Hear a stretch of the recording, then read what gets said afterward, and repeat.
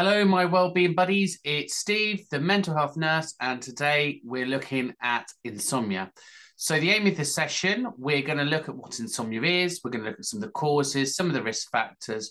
We're going to look at some of the signs. We'll understand how insomnia is assessed, natural treatments for insomnia or sleeping problems, and again, some of the medication.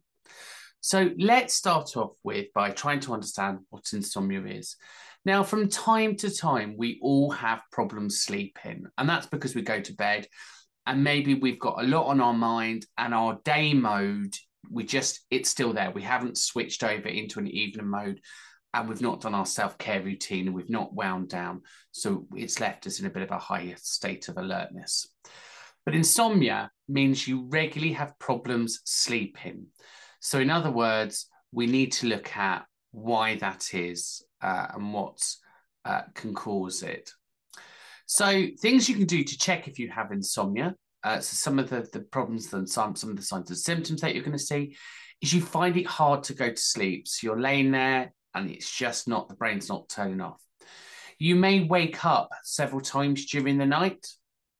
You may lay there and be quite a light sleeper. So you can hear everything that's going on externally, not just your internal thoughts, but externally as well.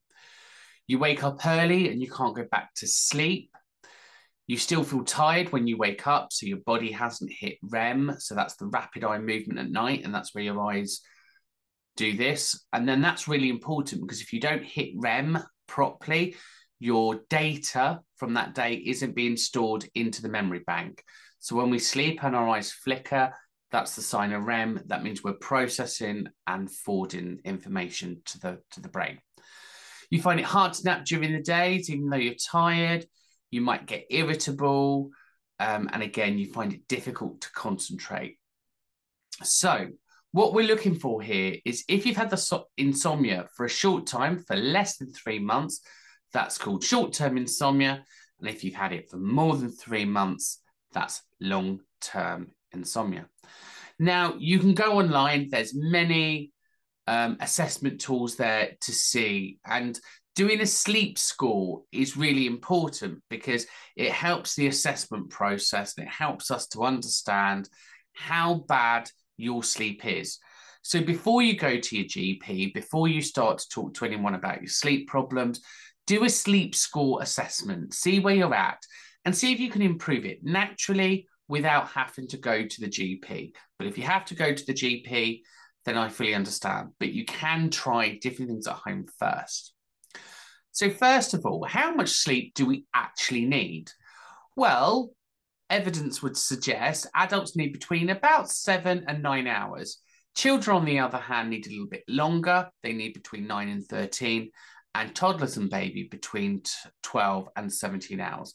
And that's just to do with those fundamental development stages and needing the sleep to grow, etc. The problem is if we don't get enough sleep, we're constantly tired the next day. Our functioning, our executive functioning is tired. It just doesn't work, and we're going to end up in problems. So what causes insomnia? Well, there's many things that can cause insomnia. Stress, depression, anxiety. And we've covered those in other videos. So if you feel that you're low in mood for long periods of time, for more than 2 weeks, or you feel that constant adrenaline rush and that constant heart rate, then maybe there's some things that you need to address. Noise can keep us awake. And there's 2 types of noise there, isn't there? There's the external noise around us, so what's going on, but equally there's the noise in our head. Can we quieten it all down just to sleep? So we're slowing that rumination, slowing that thinking down. Room temperature is really important. So it's not too hot, not too cold. Could be your bed. Maybe your bed's uncomfortable. Maybe you need to do a bit around that. Have you taken any diuretics? So are you drinking alcohol before going to bed? Are you drinking lots of coffee? Are you smoking? So if you're increasing the heart rate before going to bed, of course, that's going to keep you up. Are you taking any recreational drugs like cocaine or ecstasy? So anything that keeps you alert and up will definitely cause insomnia. It might be the fact that your work is making you jet lagged. So again, if you're a flyer, you're doing lots of things like that, then jet lag is going to cause insomnia because of those poor sleep hygiene habits. Alternatively, maybe you're a night worker. And if you're a night worker, that's always a problem because, again, you're having to sleep through the day and our body is designed to kind of get used to this habit of sleeping.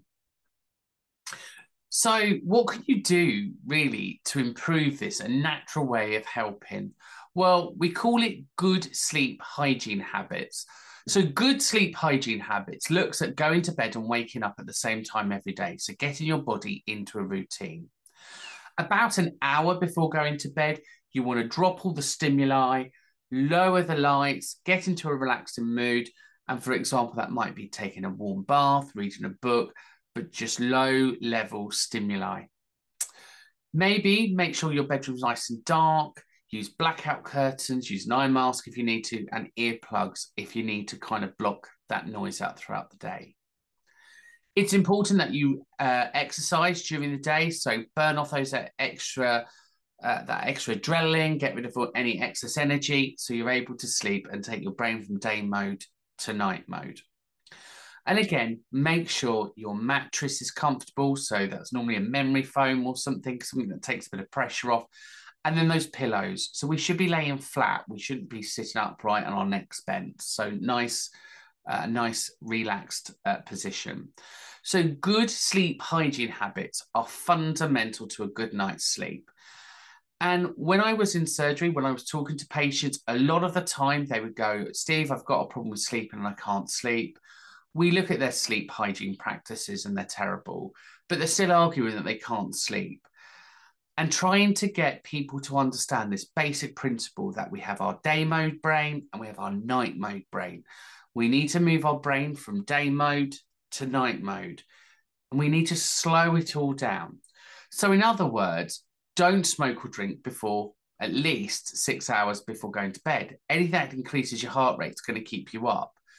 Try not to eat your big meal before going to bed because your digestive system is working overtime to digest the food that you've eaten. So maybe swap your main meals around. Have a larger lunch and a light tea.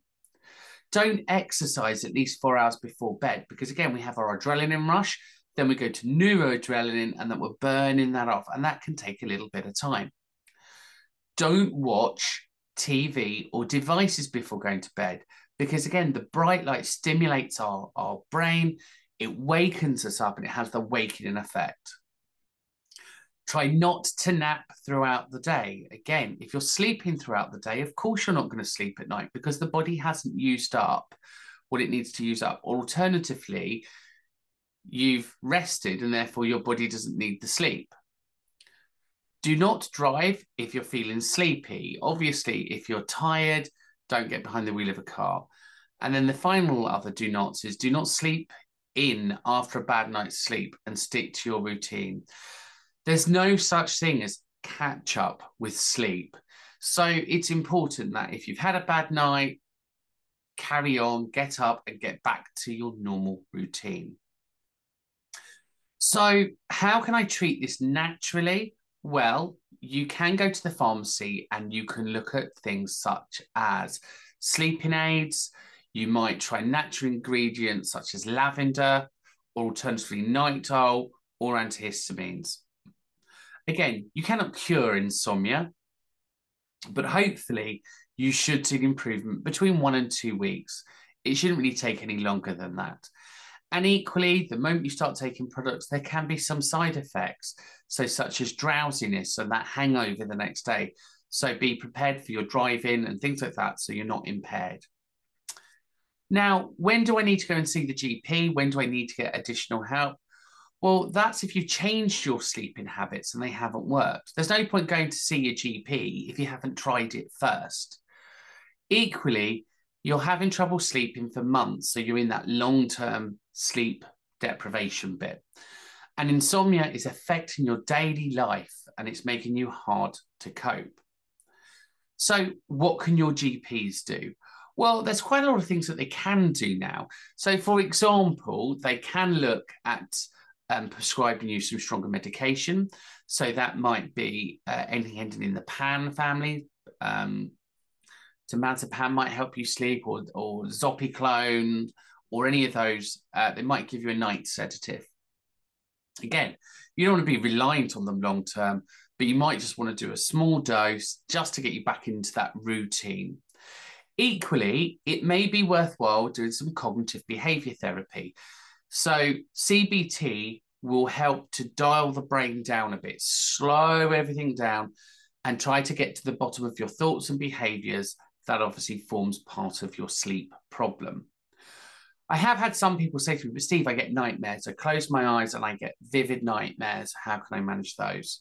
And again, same thing. You can go to an IAP service, so the Intensive Psychological Therapy Services, explain to them that you're having nightmares, and they can do night-focused CBT to try to get to the bottom of what's going on. It might be the fact that you have sleep apnea, so you're having problems breathing during your sleep, and that's then waking you up. So that's serious snoring or anything like that. So if you're having those problems, then you might need to be monitored, and then the doctor can do a referral to the sleep clinics in the NHS services.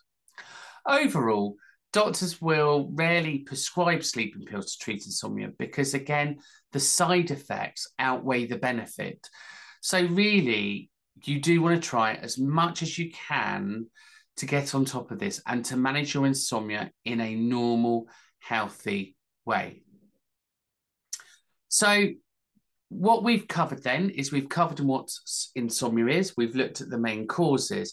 And again, it affects about 1 in 3 people. So this is a common condition. Cause of insomnia: poor sleep hygiene habits, stress, anxiety, depression. Some of the risk factors, we've talked about those, going through driving, poor mood, poor concentration, risk to yourself. And again, if you're going to do medication, there's lots of side effects and risks there that you need to balance. So does the benefit outweigh the risk? Sorry, does the benefit outweigh the risk? If it does, great. Some of the signs of insomnia we've talked about.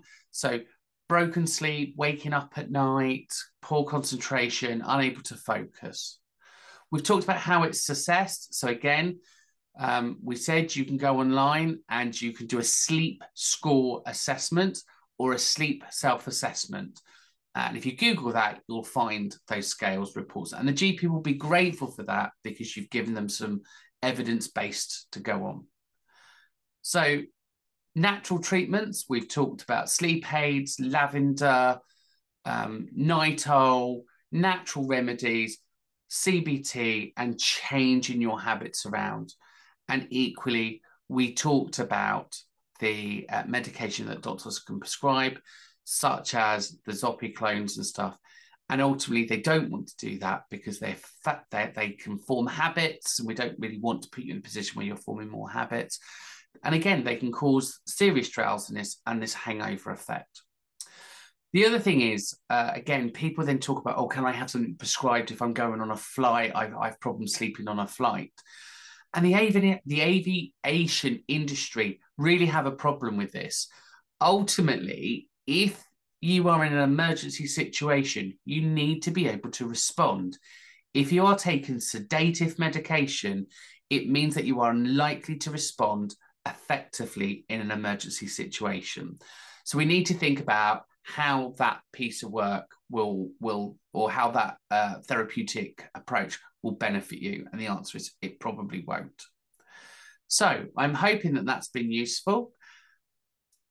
My name's Steve. I'm the mental health nurse, and I'll see you in another session. Take care. Bye for now.